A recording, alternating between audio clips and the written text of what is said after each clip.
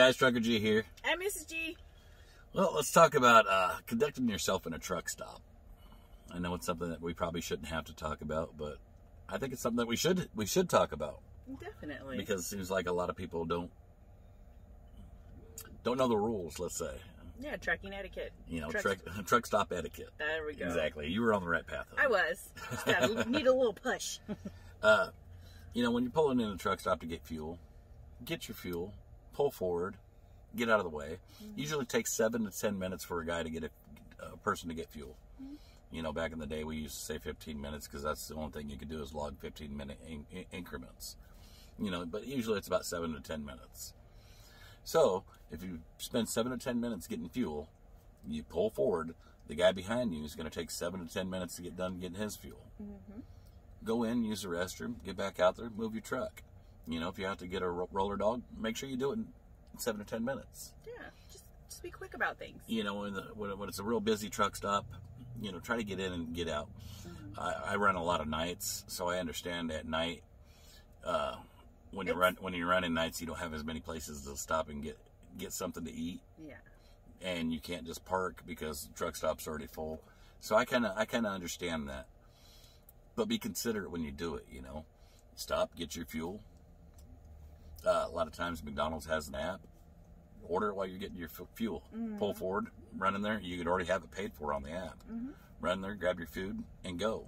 Yeah. Same thing with, you know, a roller dog or whatever you get. If it's a busy truck stop, you might have to circle back around and wait again. By no means do I want you to go hungry. No, that's not what we're saying. Or not to use the bathroom or anything like that, but do everything in a timely manner. It's just all about being considerate to others, you know what I mean? If you can pull out and find a parking spot, that's the best thing to do. Yeah. If there is no parking spots to be had, then I can understand. You know, a lot of times there's a spot right next to the fuel islands that you can stop for 10 minutes or so. Another thing in truck stops is backing. When backing, put your hazards on. Let the other person know you're backing up. You know, most of us, when we set up to back up, we don't just do it at a straight 45. We kind of pull out and get set up to back in. But you never know who's waiting on you, if they understand what you're doing or not. Yeah. So put your hazard lights on. Let them know you're backing up. Another thing is when that guy's backing up, shut your headlights off so you're not blinding them. And by all means, if you see somebody struggling, don't film them. Get out and help the guy. Spot for him. It helps.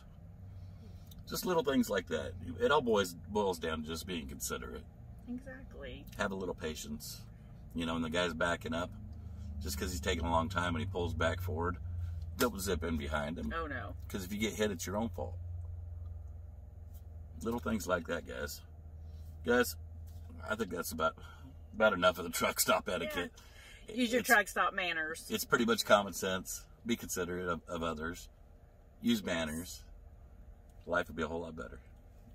You have a good day. Bye, be careful. Guys. Safe.